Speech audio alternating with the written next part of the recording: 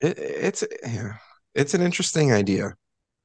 It's an yeah, I'd like to see how many there are, how how many municipalities there are that are taking advantage of this, how what the growth has been. I know that you said that this was established in 54, but have there been any conversions? Have any car communities converted to this? That's a good. No, that's a good. I hope that Because someone that's the question does here. try. That is the reason why That's you're the flagging question. is for a point of conversion, like that we Yeah, would yeah. convert to this.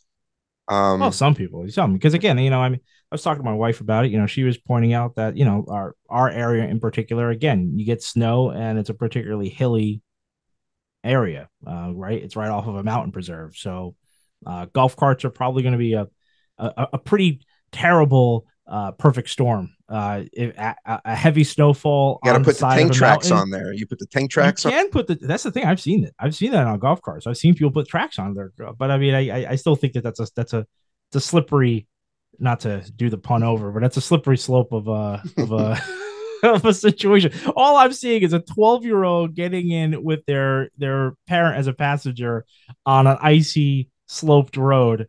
I mean, I don't know. And the thing is, you would think, well, who would do that? And I'm going to be like, yeah, someone's going to do that. Someone is Yeah, absolutely going to do that. And a I don't, 12-year-old. yeah, Of course, yeah. I yeah, cannot they're going to do imagine it.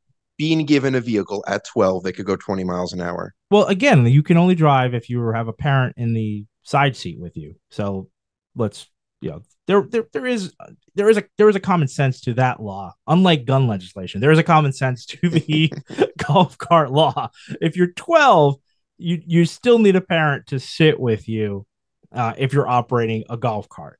Not necessarily true if you have a gun, but it is true if you are operating a golf cart. So, There you go.